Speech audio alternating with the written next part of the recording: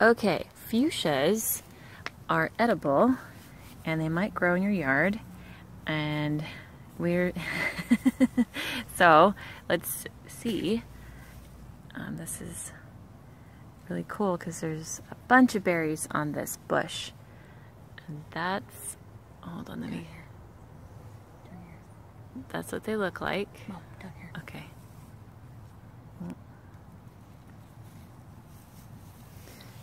They pretty much just fall off. I want all my berries. You want a fuchsia berry? She's a berry. And this is a fuchsia bush, but hanging fuchsias produce berries you can eat as well. And they taste good. And they taste really good. Yeah. Oh, here, these ones are the biggest. Yeah.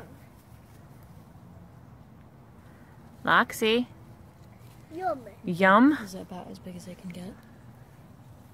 Yummy. Mm-hmm. Come over here.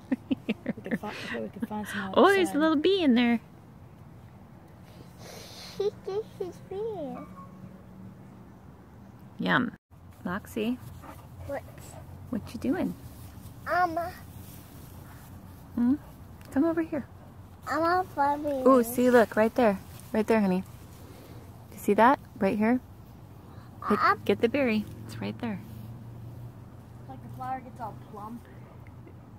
Is that yummy? Mm-hmm. It's yummy. Fuchsias produce berries.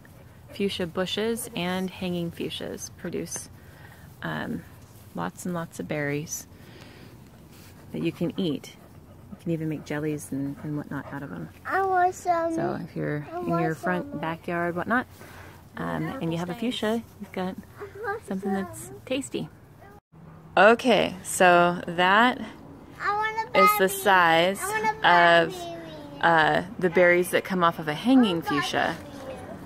Okay, if you were to cut a berry, a fuchsia berry, There's purple guts. whoa, very cool. This is the stain that leaves. Purple, very cool.